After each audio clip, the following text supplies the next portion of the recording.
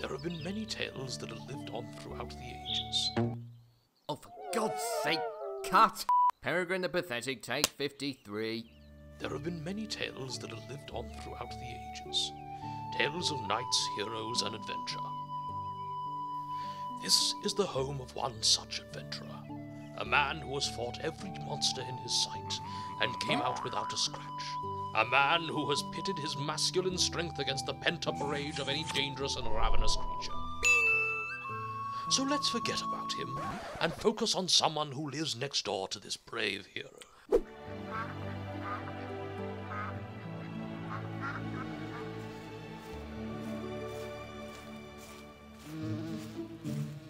The voluptuous Peregrine, known by his friends, if he had any, as Peregrine the Pig Farmer, known by this story as Peregrine the Pathetic.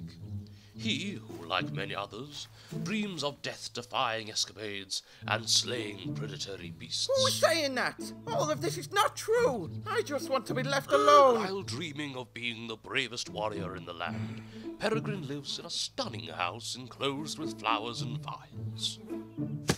But his life would not be comprehensive if it wasn't for the support and devotion of the local villagers, which he likes to call his true friends. What? That's what we think of you, you fat, stumpy pig farmer.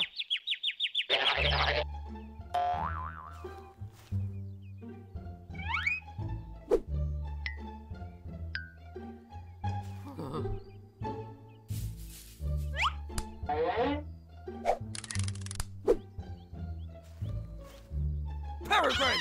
You snivelling son of a eunuch, it's no use hiding from me! Oh, crumbs. I forgot Mr. Woodcock, the landlord, was coming paying a visit today. I haven't even got the money to pay for the rent. I'll have to think of something quickly.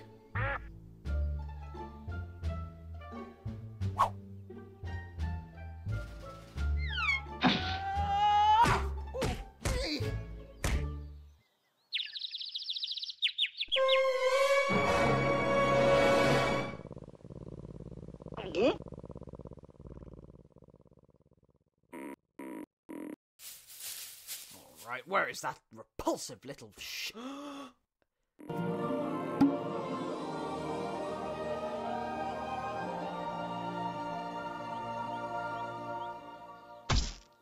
Ow.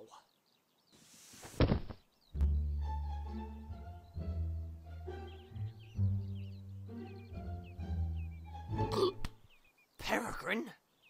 What the... I can explain everything. I think you have explained enough. You are a true hero. I understand. Just please don't cut off me giblets, What? You have slain this ferocious beast.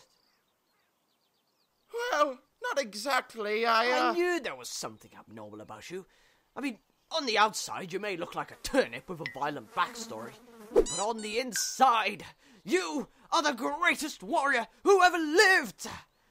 But I didn't do anything. Oh, look at you, you humble sausage, you. Don't be so modest. When word gets out about this, everyone will be saying the name Peregrine the Pathetic!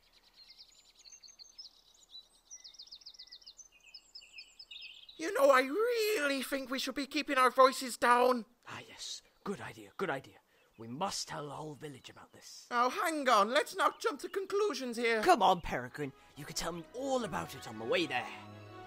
What do you think I've been trying to do?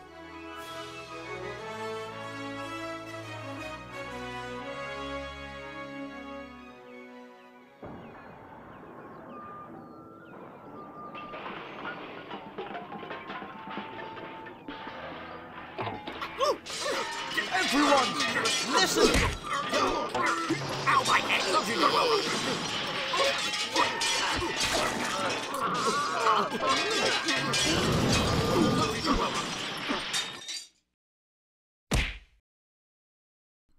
What do you want, Woodcock? I come bearing news of a true heroic deed that has just occurred in our village. This is Peregrine. This young lad has just slain ferocious dragon. Is this true? Well, actually, I have... Actually, I have proof right here. I see. Oh my goodness, it's true! This disgusting pig farmer is a hero! If you could just listen to me for 1 second. Well, I think we've heard enough. Drinks for everybody!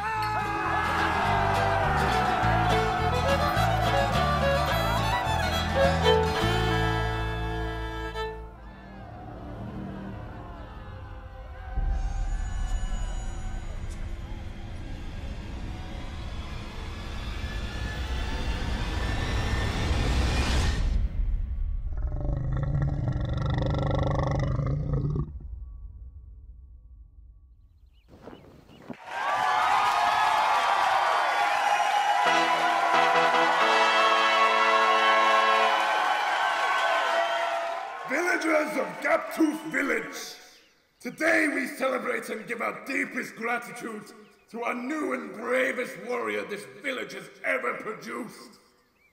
I present to you Sir Peregrine the Pathetic.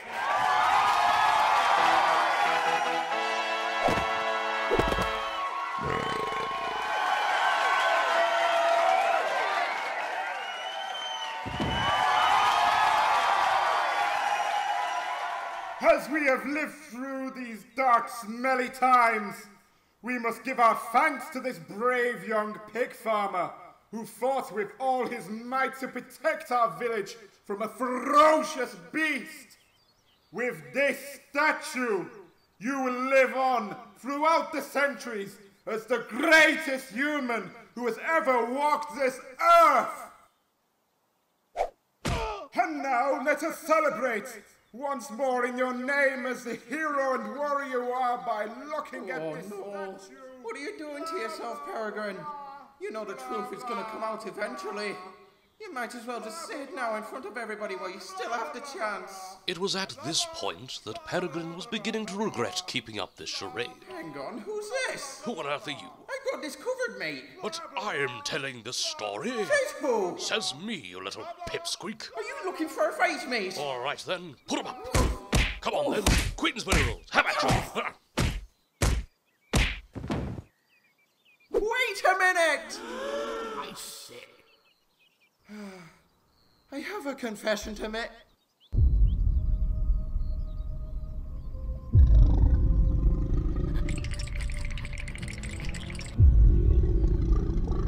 Yes, go on. What is it, my boy? Speak up!